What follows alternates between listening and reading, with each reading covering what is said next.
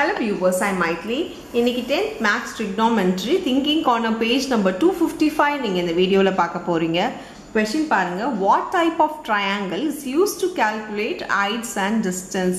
என்ன type of triangle? என்ன triangle? ஏன்னா நமக்கு நிறைய triangle தெரியும். ஒன்னு equilateral triangle, scalene triangle, right angle triangle, isosceles triangle. இந்த மாதிரி எந்த triangleக்கு trigonometric ratios அதாவது heights and distance calculate பண்ண முடியும். Heights and distance மட்டும் கிடையாது, trigonometric யூஸ் பண்ணனும்னாலே நமக்கு தேவை 90 டிகிரி இருக்கணும்ன்றது அவசியம். அது பாத்தீங்கன்னா நம்மளோட right angle triangle தான். So right angle triangleல தான் heights and distance நம்ம போட முடியும்.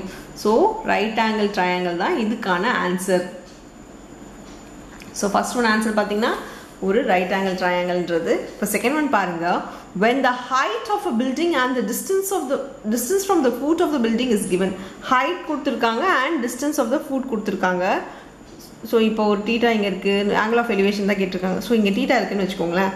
height கொடுத்திருக்காங்க and distance எவ்வளவு கீழே எவ்வளவு தூரத்துல இருக்குன்னு சொல்லிருக்காங்க. which trigonometric ratio is used to find the angle of elevation? so இந்த கொடுத்திருக்காங்க கேட்டிருக்காங்கன்றத வெச்சு பாக்கும்போது opposite sideும் adjacent sideும் தான் நமக்கு வருது. opposite and adjacent வருது பாத்தீங்கன்னா tan or cot ரெண்டுமே எடுத்துக்கலாம். நீங்க tanும் போட முடியும், இல்ல cotும் போட முடியும். மிஸ் வந்து வெறும் tan சொன்னாங்கன்னா நீங்க கேளுங்க தைரியமா, ஏனா cotும் போட முடியும். ஏனா adjacent by opposite சொல்லி நம்ம போடவும் முடியும் இந்த சம்ம. சோ tanும் போடலாம், cotும் போடலாம்னும்போது இது ரெண்டுமே நீங்க ஆன்சரா கொடுத்தீங்கன்னா உங்களுக்கு நிறைய விஷயம் தெரியுதுன்ற மாதிரி உங்களோட எக்ஸாம்ல நினைப்பாங்க. சோ இதோட ஆன்சர் பாத்தீங்கன்னா tan or cot எது வேணா எடுத்துக்கலாம். நீங்க இப்போ எது வேணா எடுத்துக்கலாம், இல்ல ரெண்டுமே எழுதுங்க எக்ஸாம்ல. இப்போ third one பாருங்க, if the line of sight and the angle of elevation is given. so line of sight ன்றது ஒரு லைன், angle of elevation இது. so இதுவும் கொடுத்துட்டாங்க, இதுவும் இந்த பாயிண்ட் இந்த லைனும் இந்த angle of elevation நமக்கு கொடுத்துட்டாங்க. then which trigonometric ratios is used to find the height of the building? so height of the building கண்டுபிடிக்க என்ன trigonometric ratios யூஸ் பண்ணனும் அப்படினு சொல்லிருக்காங்க. line of sight ன்றது அவங்க மீன் பண்றது இந்த இடமா. so x கொடுத்துட்டாங்க and θ கொடுத்துட்டாங்க.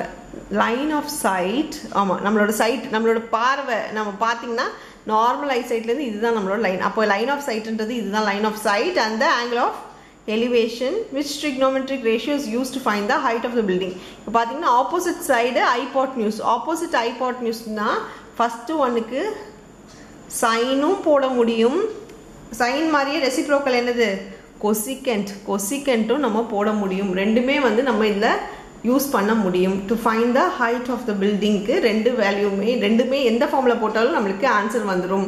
இப்போ நெக்ஸ்ட் ஒன் பாருங்க, second one, to find the distance from the foot of the building. இப்போ இந்த distance of the foot of the building இது கொடுத்திருக்காங்க, இது கேட்டிருக்காங்க. நம்ம adjacent hypotenuse. adjacent hypotenuse link ஆவறது பாத்தீங்கன்னா cosும் secantும். so இதுல தான் ஃபார்முலாஸ் வச்சு நம்ம யூஸ் பண்ணி கண்டுபிடிக்க முடியும்.